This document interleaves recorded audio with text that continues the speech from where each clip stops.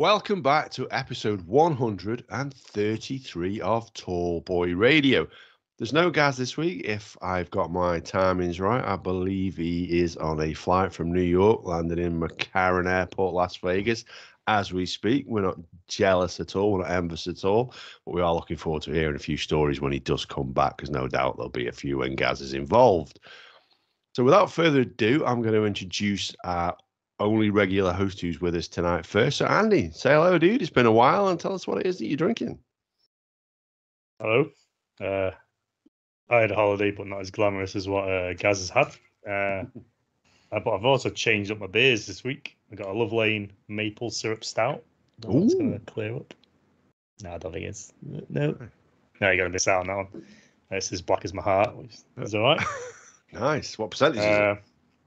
It's not a high one. 7.4, so it's not too bad. it's not a high one. For Andy, that isn't a high one. I got Space Paranoids as well. That's 3.7%, that one. So oh, wow. I might combine the two and make 10. yeah. Good maths. So, like as I said, so we've got a couple of guests on tonight. I'll tell you what we're going to talk about in a minute. But I'll tell you what beer I'm drinking first before I introduce those two guys. So this is from one of my holidays that I had earlier in the year that I picked up. And it's a Cotswold Lakes Cotswold Blonde. It's about 5.8%. It's not too bad, to be honest with you. It's not one of my favourite types of beers, but I have got another one to have later, which I had one earlier. I sent Andy a picture of it, and it is a Mole Imperial Stout, so it's 10%, and it's flavoured with chili, and it does pack one heck of a punch. I'll save that. I might not get to that later. But two people who we'll get to right now as our two guests that we have tonight. So you'll remember Dave from when he was on before a few times. Yeah, hi everyone. I've got a Titanic Plum Porter, and to follow that, I've got a Bishop's Finger to have a go at. I bet you have. Could have done with that one last week.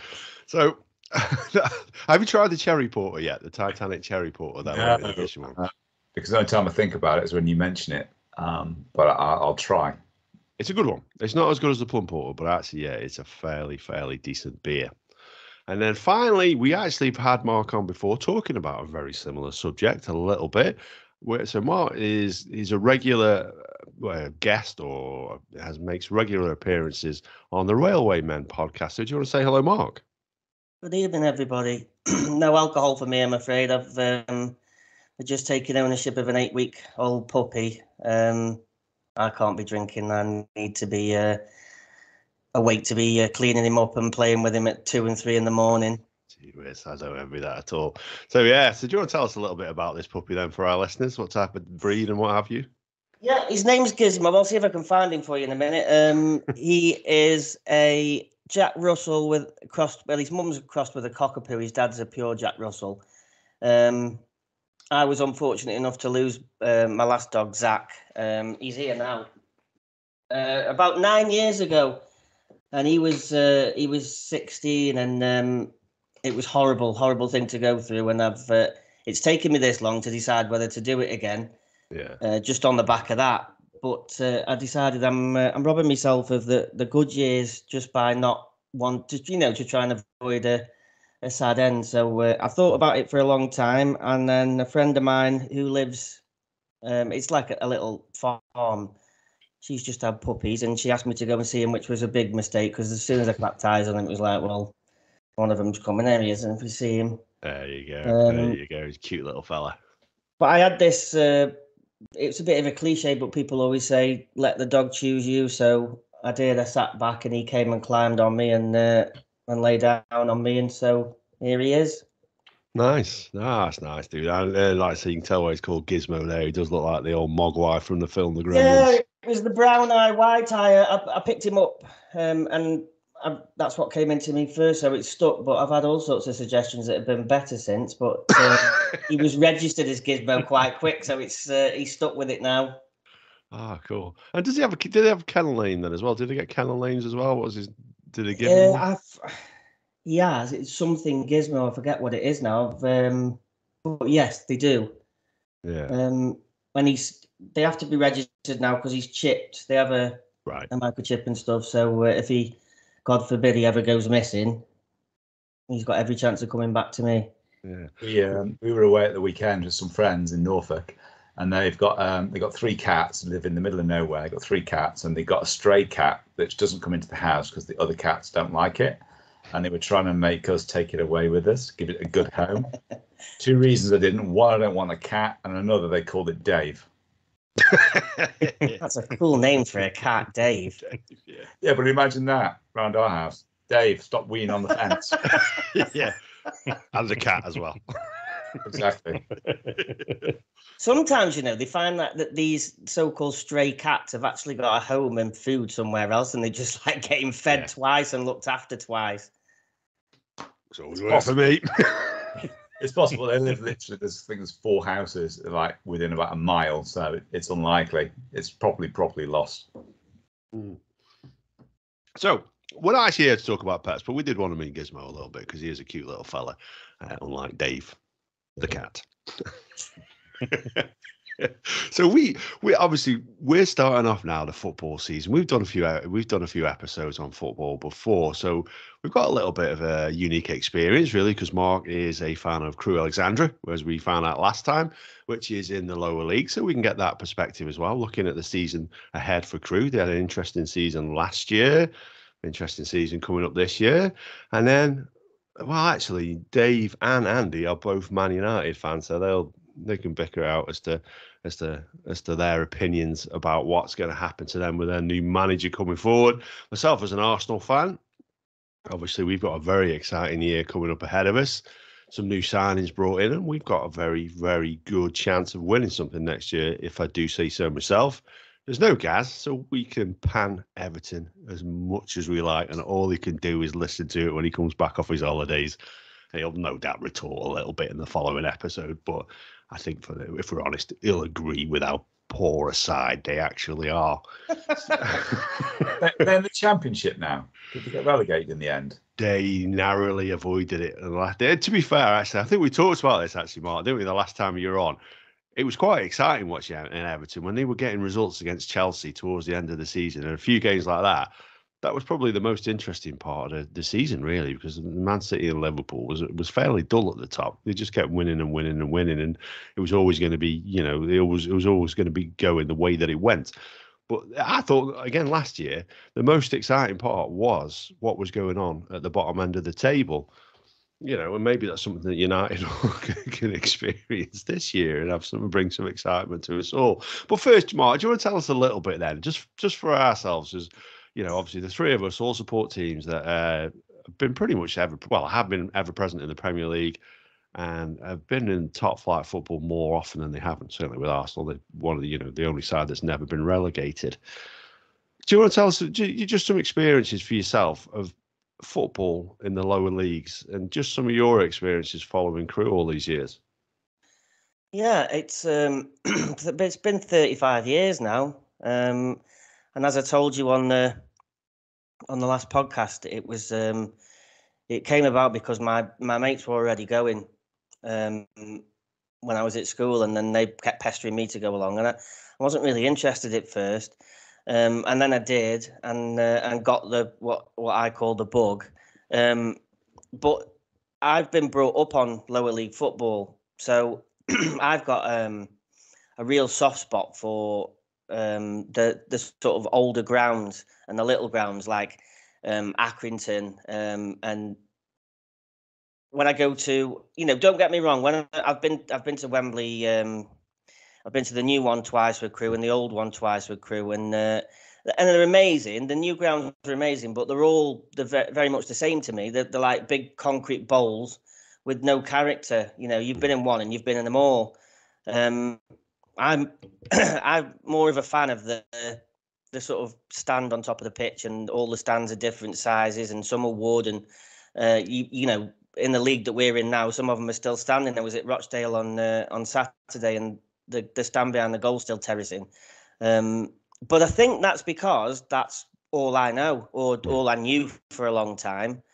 And of course, like living in Alsager, I've seen Luke Murphy, Lee Bell, Ryan Wintle, Sean Miller, that have all played for Crewe. Like Belly's the assistant manager now. and I walk past him in Asda and stop and have a talk to him, and I don't think, I mean, I might be wrong, but I'm guessing you don't get that so much at the with the higher place clubs. On a Saturday, I like seeing the kids go and stand by the tunnel, and the players will high five them going off and stop and sign autographs and stuff, and then you see Sky where the kids have got at Old Trafford and at Arsenal, they've got pieces of cardboard asking for shirts and stuff, and you never get that intimacy. The top players are absolute superstars, and live on almost a different planet. So I think that's just my experience because that's what I grew up on. Maybe if I'd been taken to Old Trafford first, then it would be different. But I wouldn't change it now. I couldn't change it. It's what I'm used to. Well, we be grateful for small mercies you weren't taken to Old Trafford. So, what about you two guys? What about you two guys then, as Man United fans? Andy, you're probably closer to Stockport County now. Have you ever been tempted to go and watch one of their games?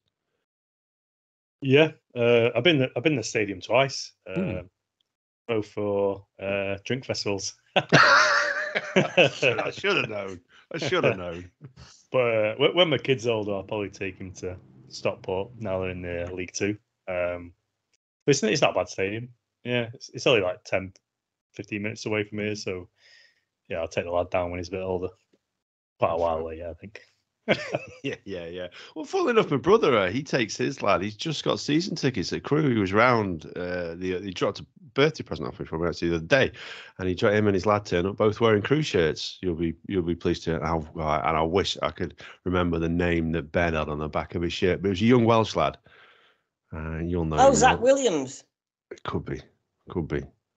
I can't remember. Yeah, he's got a young Welsh lad on the back. So I thought fair play to him because he's got the representing the Welsh. So yourself, Dave, you've been to Old Trafford a few times. Have you to watch the game? I've been once. I'm a proper United fan. When once for a prawn sandwich. I went once. And when I was probably about 14, 15, something like that. But yeah, never since. I'm an armchair fan, really. I've watched Crewe. We take the kids to watch Crewe 2-3 times a season. When the kids were in primary school, we used to get free tickets from the teachers, but we also take them to Crewe. And the kids, they watch Crewe. Albert wants me to take him to Old Trafford, but I keep taking him to Crewe instead. And one in the girls' team, my coach, there's at least one of the girls that plays in the Crewe development squad at the soccer centre as well in Shavington. So I've got more ties with Crewe than I have with Man United. Fair play. That's interesting. That, and I'll be honest with you, have I been to Gresty Road? I don't think I have. I've been to watch Macclesfield Town a few times because I used to manage a store right next door to it. So I've been to watch Mac Town a few times when they were in League Two. But I think Wycombe Wanderers is a side that I saw that play there, and I forget the others. But their supporters, I tell you what, I say supporters loosely because most of the time the home fans were chanting "Mac, you crap." To me, I mean, I'm not going to take anything away from them. They were. It was a very painful game to sit through. But, was that before they went bust? Yeah. I think this was probably the last few days of Sammy McElroy when he was there. So we're talking a good long while ago. It's 2005, I think, was when I left that store, and I used to watch them. Probably very early 2000s when I watched Macclesfield Town a few times. That's a proper old ground, Macclesfield. I like going there. Yeah, it is, and I tell you what, it got a bit tasty when West Ham played there. We had to close up the shop because it got a little bit tasty. It did, and that's the interesting thing about English football. We had a guy on from Los Angeles called Mega Man, Stephen Martinez, and he's a big football fan, follows the Galaxy, and he was blown away by some of the stuff that we were talking about. And obviously he'd seen the football violence from the 1970s and stuff like that, found that very difficult to believe. But then again, the other stuff he found difficult to believe was the fact that we had relegation, something you don't see in American sports. I think we talked about last time actually more, didn't we? That sort of thing. Yeah. So speaking of relegation, so Crewe season last year.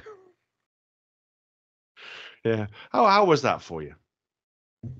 It's comfortably the worst one I've overseen. in 35 years. We got off to a horrendous start. We signed. I mean, it's difficult to talk about now without laughing, but it wasn't funny at the time. And like you two guys don't know, so it's going to sound ridiculous. But the manager signed 2 players that both decided to retire a week before the season started.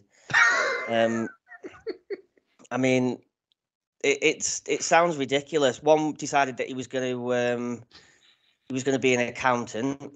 And just completely changed careers and is still an accountant as far as I know. And the other one, to be fair to the other one, Sean McDonald, his wife had just had a baby and he wanted to be at home a bit more, and she wanted him at home, and he did carry on playing, but he went part-time.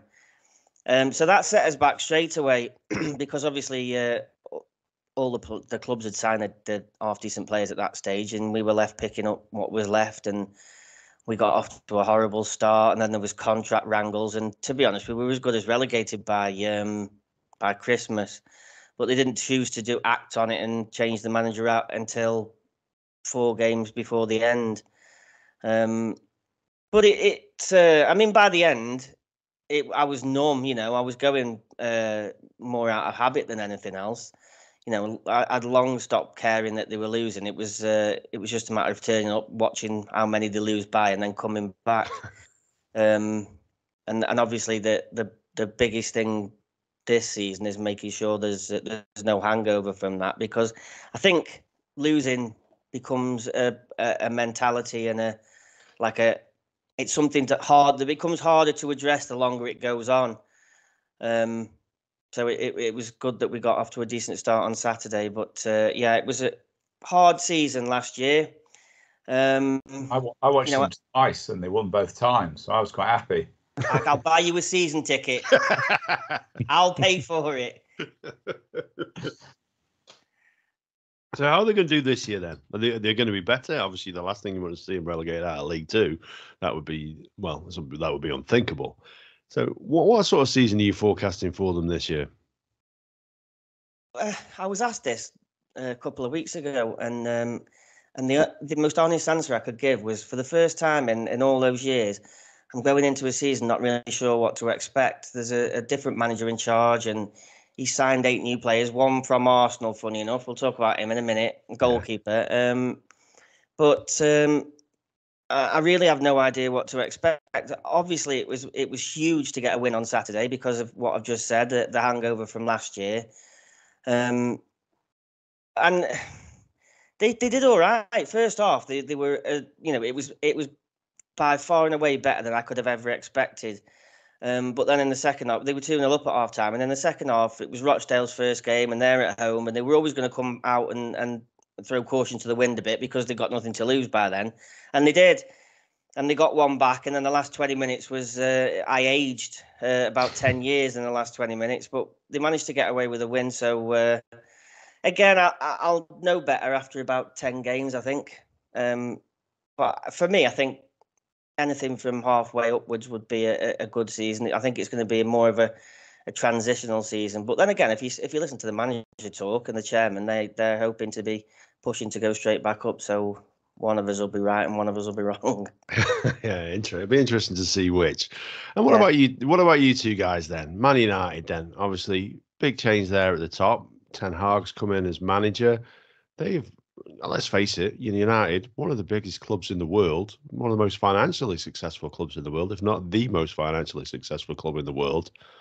And they've underperformed recently. What can we expect from them this year? We beat Liverpool 4-0 in the pre-season, so it's our league. No, top 5 I'll be happy with. I did make a list of top 7 or 8, and I think United will be in there somewhere, but it can only go up from last season. It was shocking. We were second the year before, brought in a few missing pieces, and all of a sudden we're getting beat by Arsenal and all this other rubbish. Dear, oh dear. What do you think of Ronaldo, Andy? When he signed, I thought he's going to be the one that all the youngsters are going to look up to and bring this air of professionalism and training and ethos and all sort of stuff, and everyone's just going to lift the game up. But sort of had the opposite effect. If he goes, I don't mind him going because he's like in his twilight years. He wants to break some more records, and fair play to him. But I think we've got enough youngsters now to not really. I think we'll miss some of his goals, but I think we've got other players that can make that up now. Like Sancho looks like he's going to hit form this season. Got Fred doing some worldies from like outside the box. So yeah, as long as he don't go to the Premier League club, I don't mind. He can go to Crewe.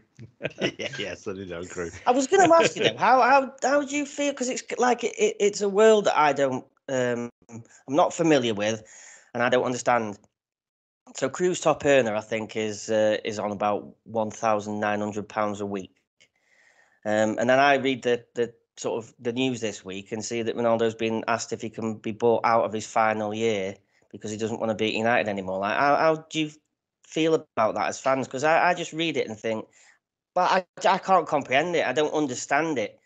For me, like the chance of playing for Man United is the odds are so massive that you think I know it's his second spell and there'll be reasons for it, but it's like an honour, isn't it, to play for United? So what's going on as he wants to leave? He wants Champions League football, doesn't he? He's got like the most. I don't know about most appearances, but he's got like most goals and stuff. So I think he just wants to, foment that a bit while Messi's still going. He thinks he probably just wants to get a few more seasons in him. But he's on like $500,000 a week. I don't know about now because of the pay cut of missing out on Champions League football, but that's probably like a fraction of what he earns from sponsors and stuff like that. Yeah. But I don't know. I think to me, United are like like you say, one of the highest earning teams at least. Whether they're the biggest team anymore, I don't know. But if he I think he's earned that sort of thing of, if he goes, he goes. He's an old player, and if it was like Scholes or something like that, you sort of want them to retire with the club. But Ronaldo's not had that. Not loyalty, but I don't think he's got that. An English club ain't where he's going to retire. It's going to be like, maybe it's going to be Sporting Lisbon again, or maybe a Spanish team or something like that. So I'm not bothered if he goes, to be honest. Yeah, I don't know what Dave's opinion is on it as well. It's pretty similar to yours, really. I think he's a pretty special player when he's on form and the team is set up to work with him. And I think that was part of the problem last season, was that the style of football that the manager wanted didn't necessarily suit his game, and that just made it difficult. And then there's always a lot of drama. I mean, he comes off the pitch and he's not happy. Well, why would you be happy? And then everything just the media and everything else just talks about it being trouble, and then it just starts to spiral, and the results don't go well, and everything's on Ronaldo. It's all his fault. He won't do this. He's unhappy. And you can see how it could be quite easy for a dressing room, even of at Manchester United, where they amongst themselves they lose the confidence, so lose the cohesion and the team spirit, and that the games. And no matter what the manager can do, I think once that starts to happen, it becomes very, very difficult to hold it together and get a series of results. And I don't know what Egg. What's his first name? It's not Egg, is it? I don't think he's Egg. No, I don't think he's Egg. Erik ten Hag. Eric. There we go. Egg. Egg for sure. Yeah. That's it, yes. If he's got his style of play, and if he thinks that Ronaldo can play in that team, and if Ronaldo wanted to play in that team, if those three things worked together, then I think he could be a massive asset for another season. But if either he doesn't see Ronaldo in that team as a regular, or Ronaldo doesn't want to play that style of football, then he will leave. But at the moment, he seems to be, nobody wants him, and whether that's just because of cost, or he's being very choosy about where he wants to go, and those clubs aren't coming in for him, or it's all a load of nonsense and he's quite happy where he is and he wants to play for another season. Because some people, rightly or wrongly, get fed up having to deny everything in the press. So say, well, I'm not gonna come out and deny it. I'm not gonna give you the the lines to put in your paper by coming out and denying it, why would I? And they're quite happy to let the media write all the lies and nonsense without actually, joining in with their game. And he might just be doing that because he's not said he wants to leave. Well, this is the thing. Pogba got very heavily criticised, hasn't he? He's another player who's had an awful lot of stick. And I said to my brother-in-law, and my brother, I won't give too many stuff away about the stuff that he does say to me, obviously, because he doesn't say very much. But he was a coach at Man United up until this summer when he's moved on. He's now a coach with England.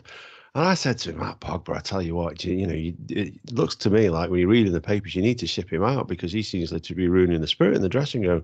He says it's absolutely untrue. That is literally just paper talk. Everyone at Man United absolutely loves Paul Pogba because of how hard he works in training and all the stuff that he does that you just do not see. And then the papers will just pick up on this one thing. And if he doesn't address it, then they'll stick to it and they'll keep on and on and on. And he said none of it is true. He is a lovely lad and he's absolutely loved at that club. And I thought that's quite an interesting perspective, really. Now, I've never spoke to him. Well, I've spoken to him a few things about Ronaldo because obviously I'm fascinated by that kind of stuff. But and that's the interesting thing as a fan. I'll take this on somewhere else, actually. But when you're a fan, you have a very different opinion than when you're actually a professional at the club and doing it. So Mark said there, 1,900 quid is what the top player was on a Crewe. So if someone came in and said to your top player, £1,900, we'll double your wages to come and play, at one of the other clubs, I don't know, Preston North End or somewhere like that, that aren't a million miles away. As a fan yourself, if I ever play for Arsenal, don't get me wrong, they took Pascal Sagan, so they might take me yet. You never know.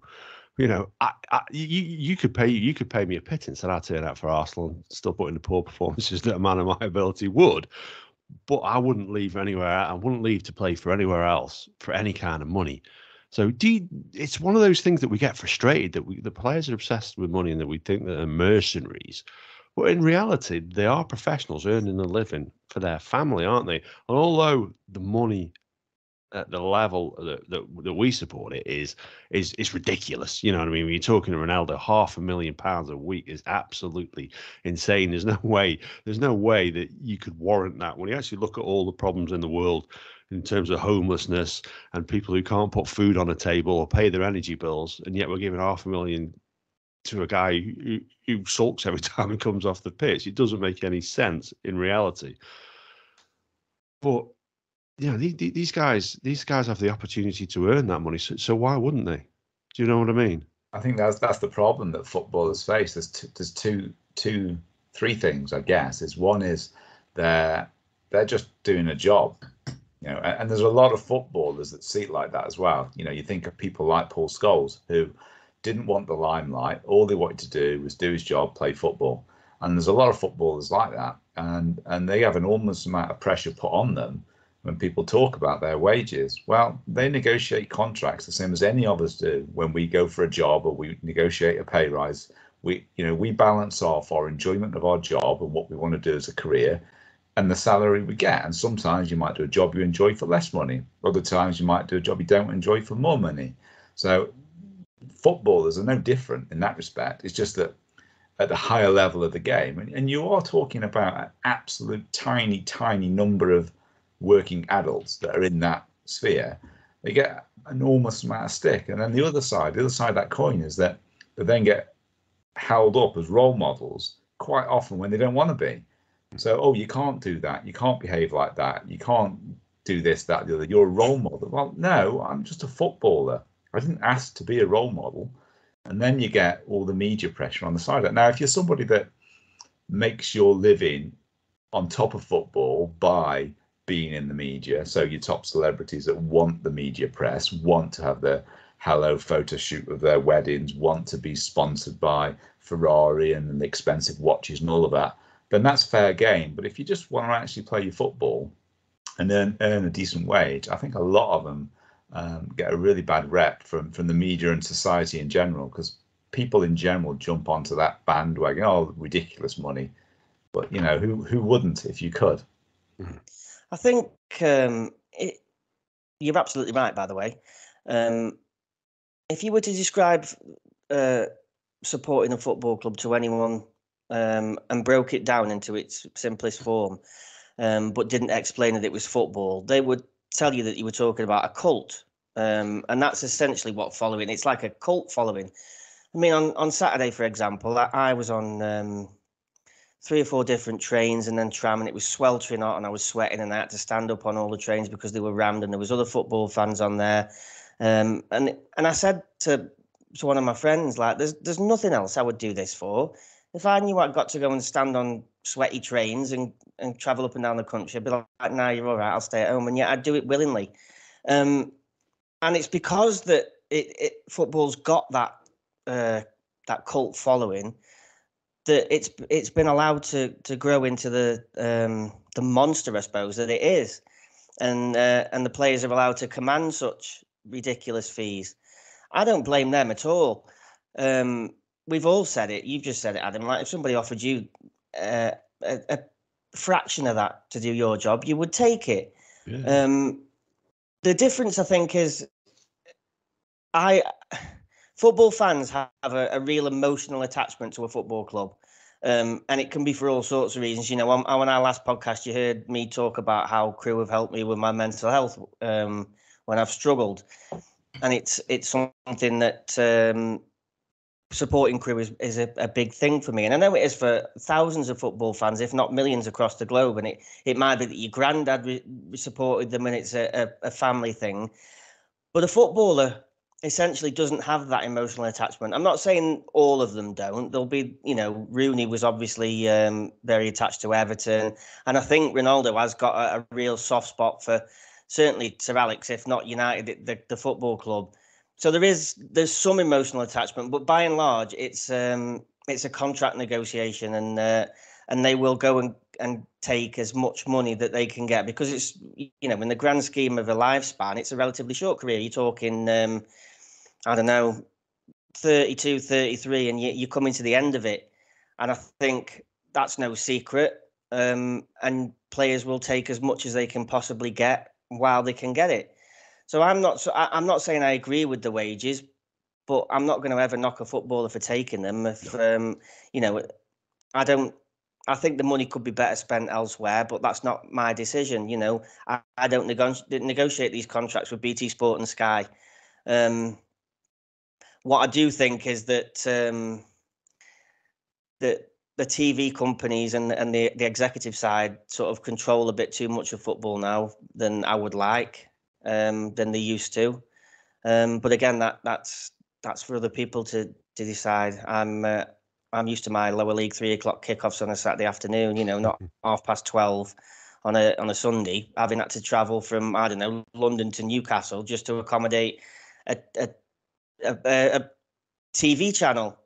But of course, the TV channel will say, well, we're the reason that you can sign these players, because we pay you such vast amounts of money. So there's all things to consider. It's not as black and white as they earn too much and they shouldn't. It's not as simple as that.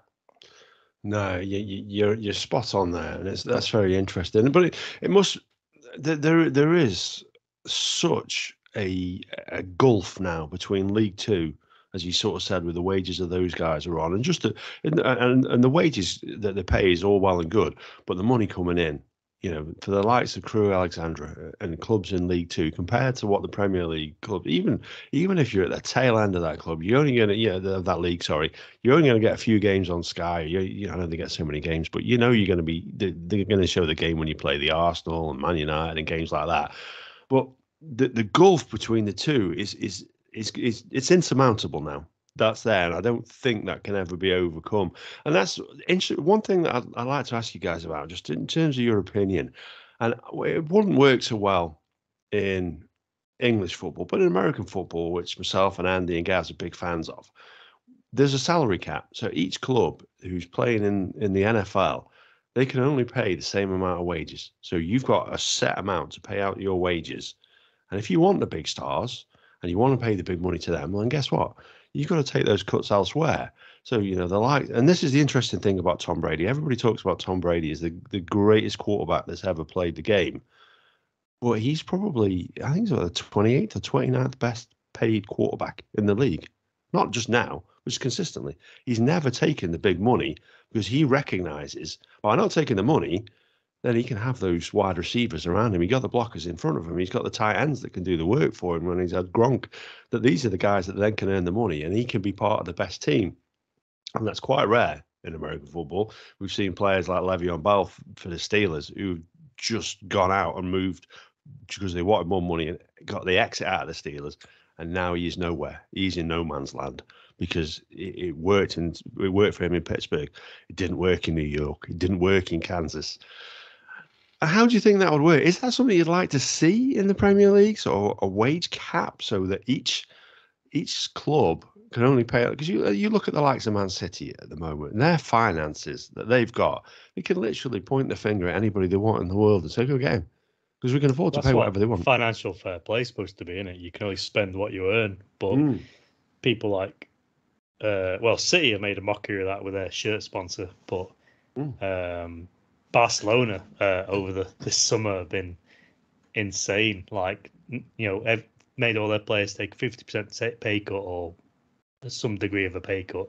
Then they're buying in all these new players, but then they're not willing to, pay their players what they've earned, sort of thing. So the financial fair play is supposed to be the salary cap, but I don't know. I think there's a few bits we could take from American football, like all the teams have one shirt manufacturer, stuff like that. Yeah, that's my 2 cents. I think what the problem would be is you've alluded to it there. I'm no financial expert, far from it, but I think on one hand you'd have the PFA who are on the side of the players that would say it was some kind of discrimination, that the players should be allowed to earn whatever they want, and that seems quite right. And the clubs will also try and get around it by using sponsorship deals. So it's like they'll sit within a salary cap if there was one, but then negotiate into the contract. But we'll get you a deal with Nike, who can sponsor your boots, and that's worth I don't know how many million to try and boost it up. So I'm not sure it would just be as black and white as saying you can only pay this much towards wages. I think. My granddad, bless him, he's dead and gone now, but he used to say that he'd love to see some of the top managers come and work at Crewe and see how they managed and had to cope with selling some of the best players. And it's an interesting thought, are Guardiola and Klopp the two best managers, or have they just got the most money and most resources at the fingertips? It's an age-old argument, isn't it? I don't know. There is too much money at the top end, but how you remedy that, I don't know. Certainly, from my point of view, not enough of it filters down. I don't think it's distributed fairly, not at all. No, sorry, go on, Dave. I think that the principle of a salary cap is very good, and it would allow the money to ripple down. The problem and why it wouldn't work is that unless every league in the world applied it, all the best players wouldn't be playing in this country. Yeah. But if every league applied the same thing, and it was all pegged against the US dollar or pound sterling or whatever, so the exchange rate, so it was all level pegging across the board, I think it'd work very well, because you could still have players earning £5 million a year, but you wouldn't have 6 or 7 or 8 players in the top 25 clubs in the country earning 10, 15 million pounds a year. Mm-hmm. And one of the things we see as well, players going on loan. So, you know what I mean? So we've got the likes of Arthur Okonkwo, if I've pronounced his name correctly. I hope no idea. It sounds right. That's it. And so he's gone on loan from the mighty Arsenal down to Crewe Alexandria as the goalkeeper that you mentioned earlier. And that's always an interesting thing when players go on loan and end up playing elsewhere and getting some fantastic experience. And we've used it, and hopefully, we'll see it this year with William Saliba, who's come back to the club after 2 years on loan, never kicked a ball for us, and has looked absolutely phenomenal in pre-season. So hopefully Okonkwo is another one of those players who's going to go and get some experience and end up coming back to us. The danger is obviously then gets sold on after enjoying his time there. But is he going to play regularly for you guys? Yeah, I think it's. They'll never come out and publicly say this, but I think it's almost written into the deal that he, if he's fit, he plays. Just to give you a comparison. I can't tell you where I know this from because I don't want to, but it's on really good authority that he earns for Arsenal 15 grand a week, and Crewe are paying the whopping sum of 400 towards that. So that just goes to show you the gulf. And he's not kicked a ball for Arsenal's first team, and from what the reports were, he's nowhere near it. He's expected to play for you. I mean, I've only seen him on Saturday. He's 6'6". He's a giant. He looks the most laid back person on the planet. But you know, there's no way that we could facilitate that kind of deal without a massive helping hand from Arsenal. So there's that huge gulf. But yes, he is going to play, and it will do him the world of good. But for a club that relies on finding young players and improves them and sells them, it's become ridiculously difficult now because the likes of Arsenal and United and even Stoke up the road, the really top clubs, City, Liverpool, they snaffle up all the best talent across the country, if not the world. And clubs like Crewe are left with whatever's left. And you know, last year, for example, there was an unnamed Premier League club that tried to sign one of our players, Zach Williams, before he played for Crewe's first team. And he was going to be something like 14th choice left back at that football club. You know, how on earth are we supposed to compete with that? Now, luckily, he had the presence of mind, and his parents did, to say, no, I think we're best off staying where we are. But it shows that the level that you're up against. If all the top clubs can just buy all the best talent and sign it up from, I don't know, 5, 6, 7, 8 years old.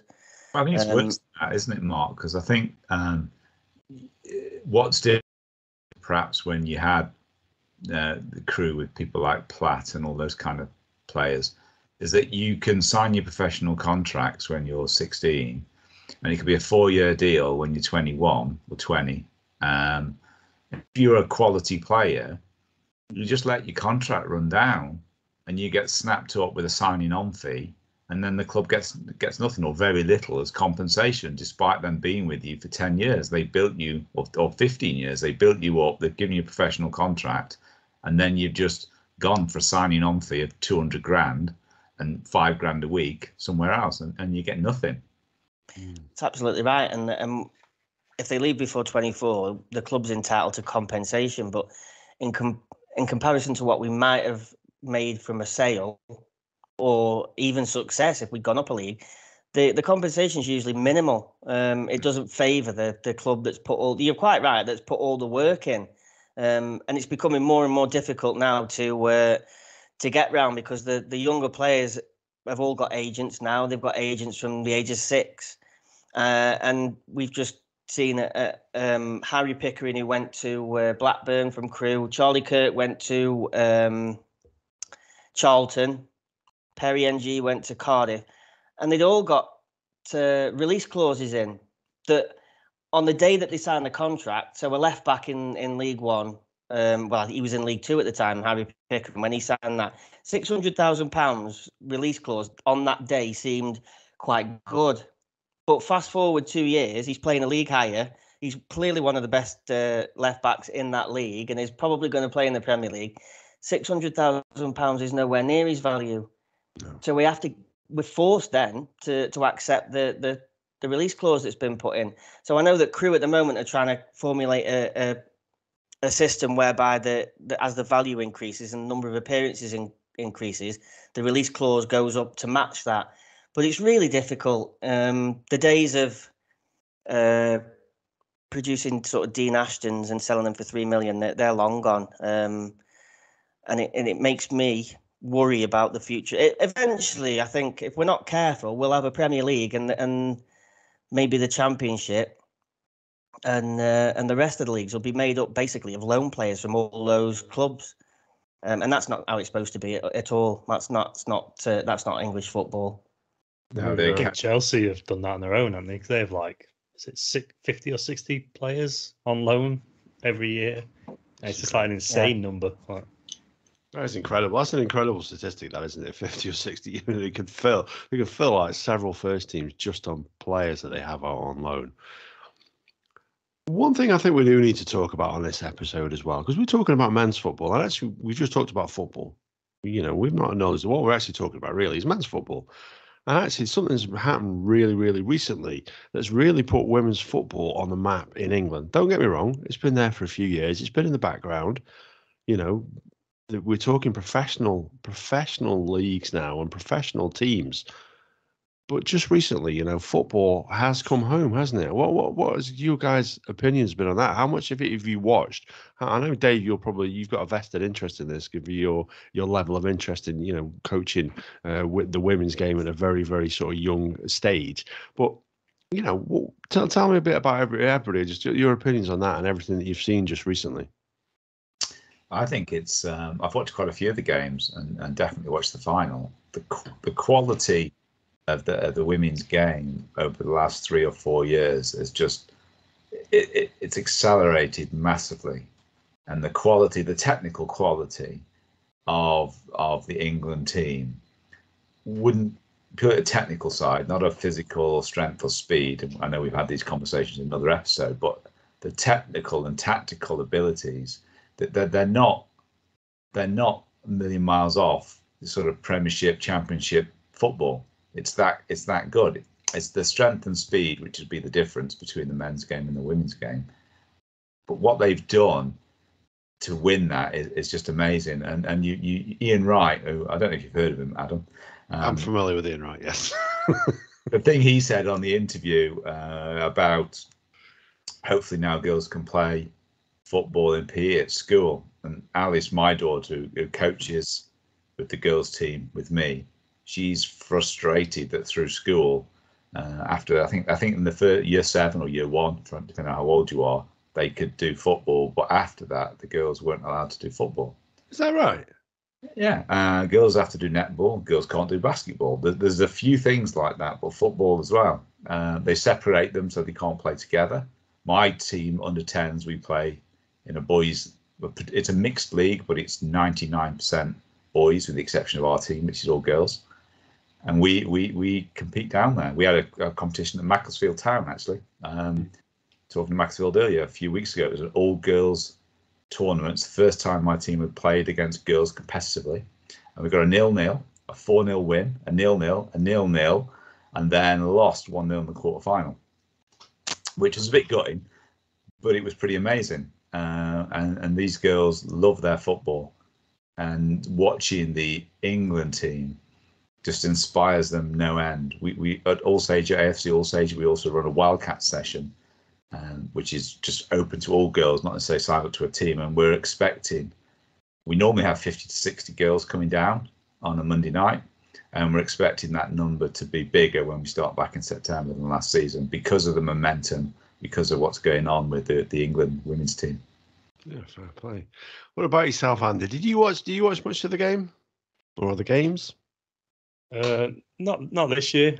I probably watch women's football every tournament they do, like the World Cups and Euros, for the last 4 or 5 years. But I've just not watched any this season or this Euro campaign. I don't know why. I think I've just been busy, but you can see the progression every year. Like, it does get bigger and bigger, and I think they're like world record attendances, didn't they? This Euros is like 80,000 for some games and stuff. It's incredible, isn't it? I'm not sure, so it's good.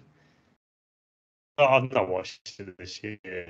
I'm addicted to football, so I'll watch it. That's probably the reason why.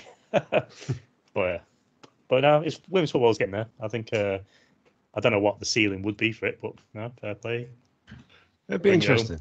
yeah, it'd be interesting. What about yourself, Mark? Did you watch much of this tournament? I did, and my interest grew as we got further. I'm not going to lie. I mean, it's not something I've been interested in for years and years. I'm not going to pretend that I have. I mean, I'm 44, and traditionally, when I was at high school in Allsage, the lads played football and rugby, and the girls played hockey and netball. There was no girls' football then. And I know it's grown in popularity. I've seen, the teams at uni always had women's teams in rugby and football, and we started to feature in the last 2 years the Crew Alex women's team on the podcast. Like, we do a match report and speak to players and the manager and stuff. But I can only echo what David was saying in regards to the standard. Like, the standard in this tournament I've just watched has been unbelievable. The ball retention, the pace of it's improved. And one of the most notable things, I think, when I've watched women's football in the past, without being cruel, it was a bit farcical sometimes, and the goalkeeping was a bit of if the shot was anywhere near on target, it was usually going in, and the games are like finishing 15-12, and it didn't capture anybody's interest. And that's not being cruel, that's just being realistic. But it's not like that, I was, I'll tell you the truth, I leapt off the sofa in the quarterfinals and the semi-finals, and on Sunday when we scored, I was itching for him to win. And I think it's brilliant that it was live on BBC, so it attracted a massive TV audience, as well as I think it was 87,000 at Wembley. And I just hope now that, Ian Wright, bless him, was very quick to acknowledge that this has got to be a springboard now, to help it grow. And I think it's also nice to hear it was for me, to hear the players on Sunday night sort of acknowledge all the women that have played it for the years that have preceded this, that have helped build up to this when it wasn't as popular, and they've perhaps been playing to non-league grounds in front of one man and his dog, but all that's led up to where we are now. And I think football as an industry, if you like, I don't like calling it that, but that's essentially what it is now, needs to football owes it to those players to use this as a springboard, and hopefully it'll grow in popularity. I'd love to think of a day when Crewe aren't playing and I can rock up at Gresty Road and watch our women's team play. Like, there's no reason why not. I did watch. We took some of our Meerkats. The girls' team called Meerkats. We took them to watch Crewe in the, I think it was it the Counties Cup against Leyton Orient. It was towards the end of the season. It was the first time the Crewe ladies had played at Gresty Road. That's right. Yeah, that's very true. So we went to watch that, and unfortunately they lost to a goal from pretty much the halfway line that went straight over the keeper that was nowhere near it.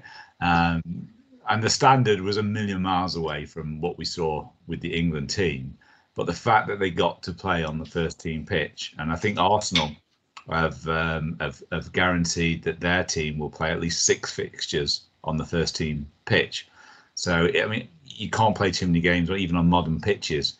But there's a kind of a dilemma. Do you put the women's teams on the first team pitches and risk having 6,000 people in a 70,000 people stadium, or do you keep them in smaller stadiums of 15,000-20,000, work on filling them, and then go from there? And I think that's a kind of debate that's going on at the moment. But to get to that, to actually having that debate is just a big step forward. I think it's more important than that. We're talking about the absolute elite level of women's football. I think what needs to happen is essentially, like, for me as a kid, playing football was fun. That's what you're supposed to enjoy doing it, whether you're any good or not. I was never blessed with any great ability myself, but like, if girls want to play football at primary school, then they should be allowed, and high school, and it should just be encouraged and just become normal. So like the next generation that are coming through will be talking about it as if it's nothing new. It's always been around, and they won't believe that 20, 30 years ago women's football wasn't a thing. I think that's what's got to happen now, and then hopefully the real talent will rise to the top, and England will carry on winning tournaments. Yeah, I think one of the things we'll see off of the back of this, like Dave was saying there, whether you can play in front of us in a 60,000 stadium with the level of fandom that they're getting. Hopefully next year you'll see a lot more people wanting to watch it because of what they've just witnessed. I was in the pub actually when England won it, and that pub erupted. Honestly, it could have been Arsenal winning one of their famous FA Cup games, or winning the league at Old Trafford, or White Hart Lane, one of those many places that we've won the league. It could have been that, because the way that the people were reacting in the pub probably wasn't what you'd have seen in the past. You know, you'd have had the women's game on, sorry, in a room, and there'd have been no interest. But literally everybody in the pub was glued to that telly. And hopefully that translates into interest going forward. And I actually think what these women have done for the sport in England, you're going to see the benefits in 10, 20 years' time. I've got my 5-year-old daughter telling me she wants to play football because of the basis. You know, she's got no real idea of what's going on.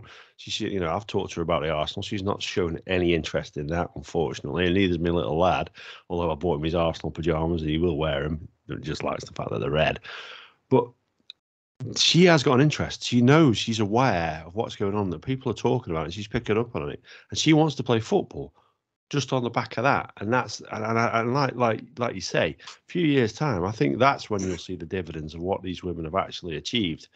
And, you know, the level of expectation when you watch the men's game and how they're going to do in these tournaments, the fact that these ladies have gone and have done that, I think is really, really exciting for the women's game. And hopefully it will bring it on in leaps and bounds just by drawing attention to it, because people are talking about it now. You know, this morning, the girl who scored the winning goal, you know, she was on Good Morning Britain and what have you. And I hope it's not just a flash in the pan and people forget about it in 2-4 years' time. But we've got a World Cup coming up against, and obviously the Americans have got a very, very good side.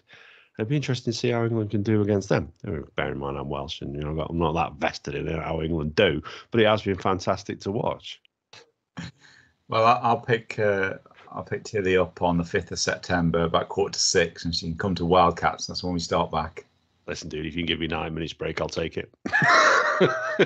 She's a live wire. One little frustration I've had. I don't know what you guys think, but you alluded to it, David, before around Ronaldo and Pogba and stuff. I really don't like the British press and the British media. They get on my nerves. They seem as if they want to, like, certainly with footballers. Gaz is the classic example. The media build them up into these superstars with all the hype, but then the very same media want to absolutely destroy them when they get to the top and bring them down again. And I've never quite understood that. And like, the media have been great, obviously, with pushing that England are going to be in the final. But then I've read far too many articles this week about the comparison in wages and the comparison in standard, you know, and like, obviously you're going to get that. England men haven't won anything for however long it is, 50, 60 years. And the women have done it a lot quicker. And then it's like, yeah, but, and we're comparing already, whether it's wages or standards or lifestyles or support. Like, why? It doesn't matter. We don't do it with any other sport. We don't compare men and women's hockey to that extent, or rugby or darts or anything else. So why have we got to focus at, just because we've had a bit of success? It's like, well, we need to start nitpicking now and comparing the two. We don't need to compare them at all. They're two separate entities, and let them stay that way. It's true. The British press is incredibly, incredibly negative. I despise the British press. I despise the press in general, if I'm really honest.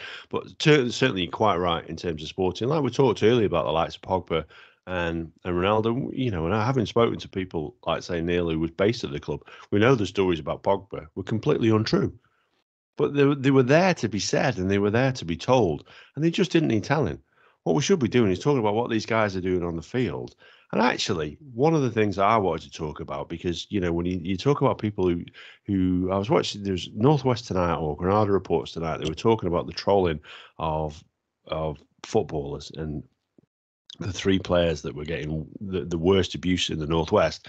And Marcus Rashford was one of those players. I love Marcus Rashford because he's somebody who uses his fame and uses his platform to do nothing but good. Yes, some of his performances have been a little bit questionable of recent. But when you look at everything that guy does and actually uses the attention, we talked about, you know, people don't want the attention. This is a guy who's actually thought, actually, I don't want the attention. I don't want the spotlight on me. But if it is going to be on me, then I'm going to do something fantastic with it. And what that guy's done in terms of, like, you know, meals for kids in school, I love him. I love Marcus Rashford. I think he should be put on. You know, he should be put on a plinth in Trafalgar Square, you know, whatever you like. That's how highly I think of that guy. I think he's a fantastic man. And he should be an example to everybody else who plays the sport of just what you can do and what you can achieve when the world is looking at you. You know, you should be very proud to have that guy at your club. I am, and I think what another problem with the press and fans in general is that they link poor performance with everything else he's doing, and he gets a lot of stick, and people say you're playing bad because of that. Yet studies consistently show that footballers that have other interests, that they can focus their attention away from football for periods of time, are actually more balanced human beings and therefore play better football. But despite all of that, it's just all ignored. And you helped to write a book. Oh, you got involved with the Meals for Kids things, and all of a sudden, that's why you're suddenly off the boil. No, he's a professional footballer. He's top quality, and he's had a bit of a bad patch compared to how good he was. All players that burst onto the scene and make a massive difference get found out isn't quite the right word, but players adapt to then contain them more. So then they have a period of where they're not as effective, and they then have to work out their game a bit more to become effective again. And people just slate him and just draw correlation or causation between one and the other. It's just not true. No, absolutely. They're human beings at the end of the day, and the expectations that football fans have of them are just they're insurmountable. You know, they get criticised if they walk off the pitch and they're smiling and chatting to an opponent that they've just played against. You know, if they nip out for a night out, they're absolutely lambasted in the press. They can't wait to get the photographs on the front page or all over Twitter or whatever. They're just human beings, and football is football is a lifestyle. It has to be, because they're elite athletes, but they're allowed to enjoy other aspects of their life. But you're right, the press seem to want to build them up and then destroy them, and it's unfair, it's ridiculous, and I mean, I don't know. People used to say it sold papers. I mean, I suppose these days it gets clicks and likes and algorithms. It's a strange old world. I've never understood it, and I'm not sure I ever will. I'm not sure I want to either. No. So we're around about the hour mark now. Actually, we've not really talked about the stuff that I planned. We always, we've done left turns without Gaz, and that's quite unusual, because I always thought he was the king of the bloody left turns. He'll be very proud when he listens back to this one. We'll dedicate this one to him in many ways. So we're coming up to the hour mark. I do need to give a quick shout out to our sponsors. So Ollie's Snacks. So if you want your olives, your nuts, your pretzels, or your chocolate covered pretzels, head over to ollies-ollies.com. Use the promo code TALLBOYRADIO when you're paying for your order, and you'll get 20% off, only if you are based in the UK. And if you do, don't forget to send us a tweet or something and just let us know how much you're enjoying those products, so that we can send it on to Ollie's and say, look, guys, we're doing something for you. So let's say our goodbyes and give our final thoughts then. So who wants to say their goodbyes first? Mark, do you want to say goodbye first? Yeah, thank you very much again for having me on. I've really enjoyed it. It's been good, because we've talked about stuff I didn't ever expect to, and I've enjoyed it, particularly the bit about women's football. So thank you very much for asking me back. Oh, it's been a pleasure. We'll have you back again at some point in the future. Again, Mark, I planned this episode out. I sat down on Sunday night with my pen and paper, planned it out in front of me, and we've not talked about any of that, as is often the way with Tallboy Radio. Dave? Just picking on that very point, Adam said, jumping on the podcast as what any particular subject. We're talking about the football season starting. I thought, well, I don't really follow it that much, so I've not got a lot to add. And he said, the format of the podcast, you don't really need to know much. So it's been good to talk. It has been football, the whole episode, but it doesn't seem like it's been about football. We've not been slagging off teams and stuff. We've been talking about the background of football and lots of different aspects of it. And as Mark says, talking about the women's game, I think it's quite apt at where we are now, particularly for me. It's a passion of mine. And I think it's been good. I enjoyed it. Cheers. Cool. Andy? Yeah, it's been like one of the old school Tallboy radios where we actually have a topic and we go off topic, but then it's opened up more episodes in the future. I think we'd probably talk an hour on women's football. We could talk on different leagues. We could talk on players and salaries or what they do outside of football. And I think there's a lot to cram into this hour. I say an hour. It's been just over an hour, but it's flown by. Like, yeah, it's been good. Yeah, as you're right. Yeah, it really has flown by. It's interesting you say that. I thought that myself. I was literally looking at the clock when we before, and I wanted to mention the women's football, and we're like 40 minutes deep. And I thought, wow, I was planning on getting that in much earlier out of respect to their achievements. So it just leaves it to me then to say goodbye. One thing we all universally agreed on before we started is obviously Everton definitely going to get relegated this year, being the Championship. Down we go. Down we go. Yeah, and we'll all be delighted to see it. And on that Happy holidays, guys. Happy holidays, guys. Enjoy Las Vegas. Put some money on it, dude, because tell you they're going down. Yeah. Cheers, guys, for listening, and we'll catch you next week. Take care.